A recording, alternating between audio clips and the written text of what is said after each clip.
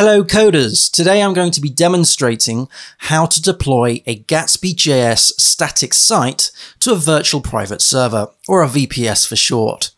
Now, if you've been following along with the Twitch live streams, you'll know that I've been creating a PHP object-oriented course.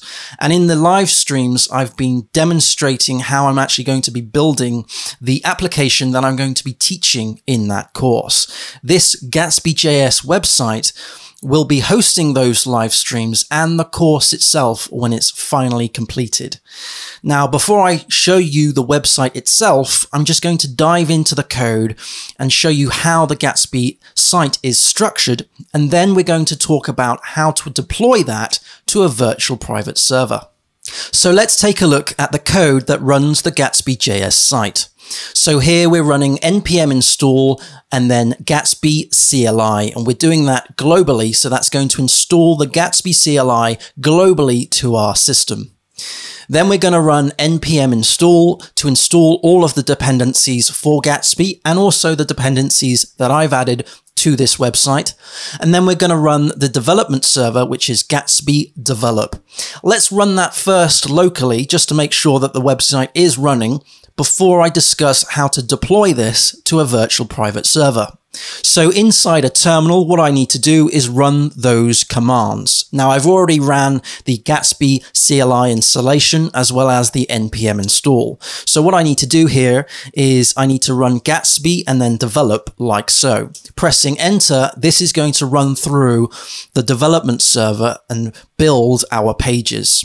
So now it's completed, we can actually run the local host on port 8000 in our browser and we can see our development website.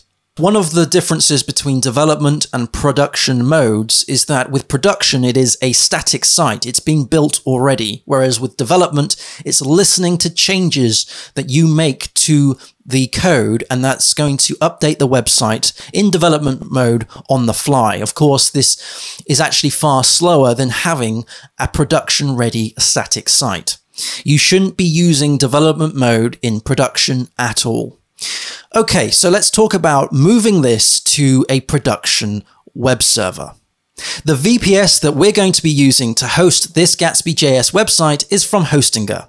Hostinger is a very affordable and reliable web hosting platform. I've used them in the past with some of my previous projects, and they're also sponsoring this video. They've got a fantastic deal on at the moment. If you go to hostinger.com/Peter Fisher, you'll get 77% off your VPS hosting.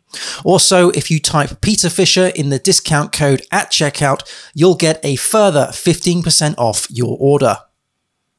So now our VPS on Hostinger has been set up. So after SSHing into the virtual private server, we can now set up the GatsbyJs website. If I typed ls here, we can see that we have that website already cloned and checked out on this VPS. Now, depending upon your virtual server setup, you might need to install some dependencies to do this, including Git. If I go into the actual website, so if I go to the directory here and then do a git pull, we can pull down any changes in the master branch. Now we need to build the static files for the GatsbyJs site. So we're going to type Gatsby and then build. After the GatsbyJs build has ran, we should now have a public folder within our code repository, and this public folder will hold the static files for the GatsbyJs website. So if I typed ls here, we should see that we have a public folder holding all of our static files. I'm just going to take a look at that, so I'm just going to do ls into public. So that is all of the static files for this website. So how do you actually get from building a GatsbyJs website to actually having it visible on a virtual private server? Depending upon your virtual server setup, you might have Apache, you might even have Nginx. You may need to install those yourself. This VPS that I'm running here uses Apache, and Apache has the default document root of var, ww, and then HTML. So let's take a look at that. Let's go to cd and then var, then www. Let's press enter here. Now in this directory, there is a HTML folder. If I typed ls, we can see that we have a HTML and we also have a folder that I've created called maintenance. Now notice that one folder has a different color than the other one. If I typed ls-al here, we can see that it's actually a symlink to this public directory that we've just seen. So HTML is actually linked to home, deploy, and then the repository name /public. That is the directory that we've just built when we ran that Gatsby build command. Don't worry too much about the maintenance folder here. This is something that I created myself just so I can change the symlink from the public directory to the maintenance folder whenever I'm doing any kind of server maintenance. Using symlinks like this means that I can go straight into the HTML folder, and this is actually going into that public folder that we've just created. This means that the index.html file will be used when we land on this website. So now everything is set up. Let's go ahead and take a look at the final website. So that is how you can deploy a GatsbyJs static site to a virtual private server. This website is currently live. It's learnobject-oriented-php.com. Links in the show notes below. And thank you very much, Hostinger, for sponsoring this video.